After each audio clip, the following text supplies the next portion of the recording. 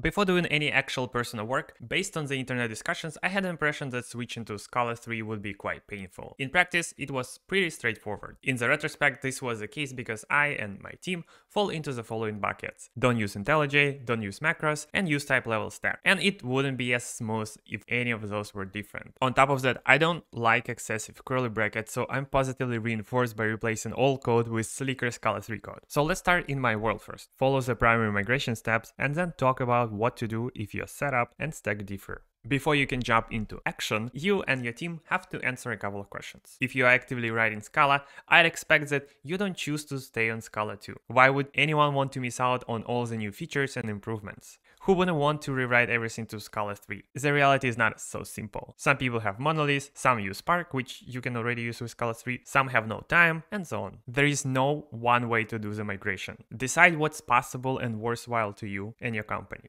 Should you rewrite one service at a time? In what order then? Or should you leave the old services untouched and write all the new services in Scala 3? What about internal libraries? How much time and resources can you allocate? And so on. The last question is probably the hardest one to address. It's also an excellent time to discuss the benefits and trade-offs, and keep it fair. For example, if you just want a new shiny syntax, is it worth disturbing an old service that hasn't been touched in years? Well, up to you to decide. We decided to write all the new services in Scala 3, where most of the future work will happen, and keep the rest. Consequently, onboarding new devs without prior Scala 2 experience is one of my biggest challenges. Once they switch from Scala 3 service to Scala 2 service, they bump into hurdles. Some of the so-called intuitive concepts don't work as expected anymore. This requires more explanation, and they seem to have to learn some things more than once. Okay, we define what migration means, but how exactly do we go about it? Even if we decide not to touch the existing services, we need to review our code base. Do we have any shared internal libraries? Would we need to use them in a new service? What external libraries do we use? And do they have a Scala 3 compatible release already? Other questions you might need to consider are how many services do you need to migrate? And what Scala versions does each service use? Thanks to the interop between Scala 3 and Scala 2.13, it might be more accessible or crucial to upgrade to Scala 2.13 first.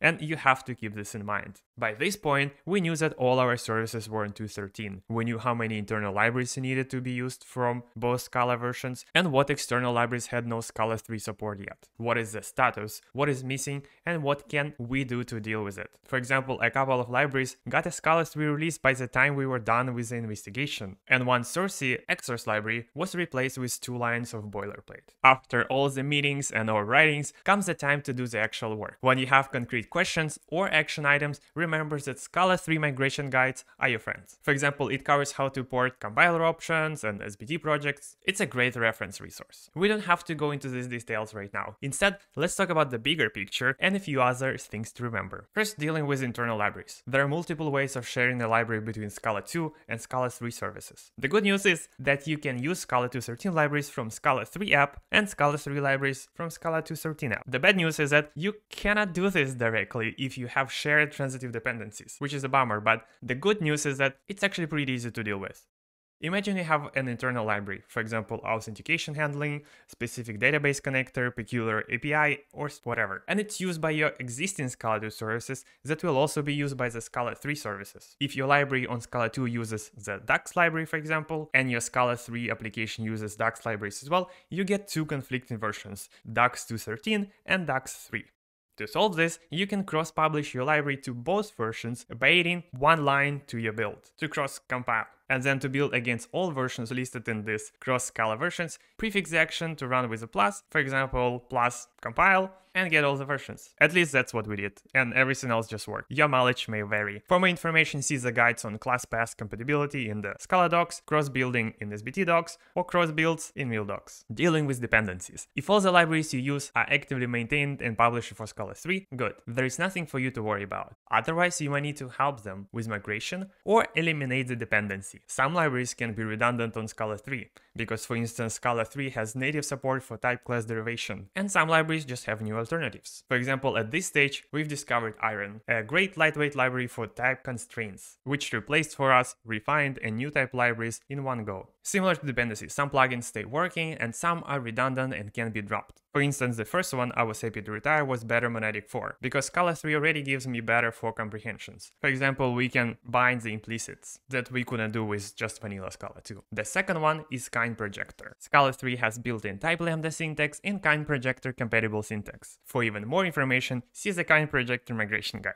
Finally, let's talk about dealing with code. Much of the Scala 2.13 code is still valid in Scala 3. If you want, you can use the migration tools. Otherwise, if it sounds too boring, you can copy-paste the code over and fix whatever's read. You can review these incompatibilities in the incompatibility table. You might be wondering about all the new concepts and changes. For example, what should be done about implicit splits or enums. You don't have to rewrite everything right away. Here and there, you can keep using the implicit keyword instead of new given and using keywords. Same with enums. You can keep using ADTs in the form of seal traits with case classes and refactor to the new enums when needed. However, it's an exceptional opportunity to think about the style, patterns, and consistency. The code tends to replicate and spread around via copy-paste. You must decide whether to pay upfront or take shortcuts and do a more significant refactoring later. Scala 3 rewrite allows you to get rid of the old workarounds as well as challenges and improve on your established Scala 2 patterns. For instance, I was happy to try error handling with union types and use new deriving mechanisms, but I'm still trying to figure out a more ergonomic usage for enums. And now, when we're done with the core, let's talk about the side quests. I might not be the last person you should ask about IDEs, but I'm still quite biased when it comes to tooling. I vividly remember a few years ago when the functional code with cats was primarily red. Also, I haven't touched any Java IDEs in years. I mainly work with unpopular functional languages, and I'm happy with syntax plus error highlighting and go-to definitions. And if I don't need to restart the LSP server a few times a day, I'm pretty much in heaven. So with this in mind, to me using VS Code with metals and Scala 3 doesn't feel different from using this with Scala 2 a couple of years ago, and it's only getting better. One of the latest IntelliJ IDEA releases brought enhanced Scala 3 support, and the team is constantly working on improvements. Metals has regular releases driven by Scala Center, Virtuous Lab, and contributors from the community. So if you haven't recently tried either, now is a good time. What to do about macros and other issues. First, as discussed earlier, you should ask whether macros live in a separate unmaintainable service. Can you leave this service alone for now and rewrite them later? Or can you extract the usage of the macros into the independent service or a library? And if the macros rewrite is unavoidable and unattainable, consider asking for help. For instance, Virtuous Lab offers free support with migration, which sounds like a great opportunity. So I hope this clears up and demystifies some things.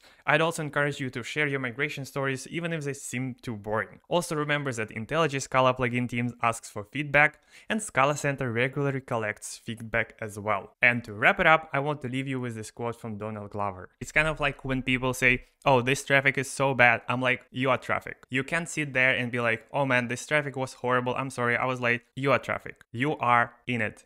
Without you, there would be no traffic. So if you're sitting there and be like, the world is shit, it's like, you are the world. You have to take that responsibility.